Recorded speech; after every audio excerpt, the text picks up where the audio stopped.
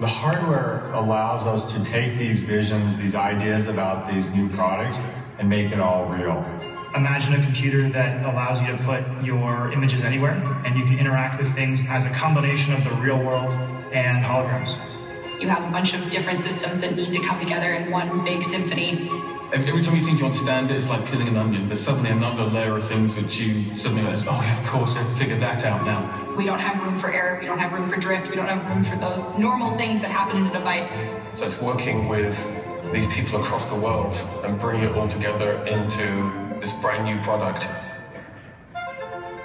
We envisioned an all-in-one device that is untethered, with built-in batteries, hands-free, and floating audio.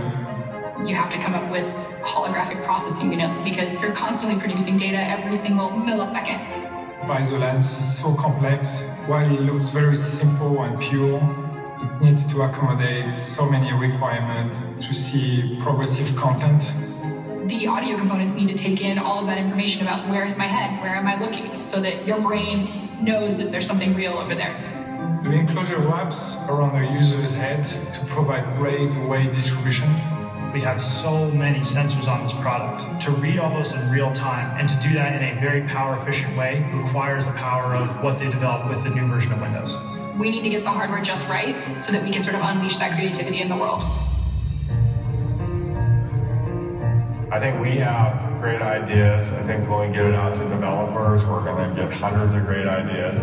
And that's what Build Conference is all about, right? We want to get it out to people, show them, hey, this is real and this actually works. Now, let's see what you can do with it.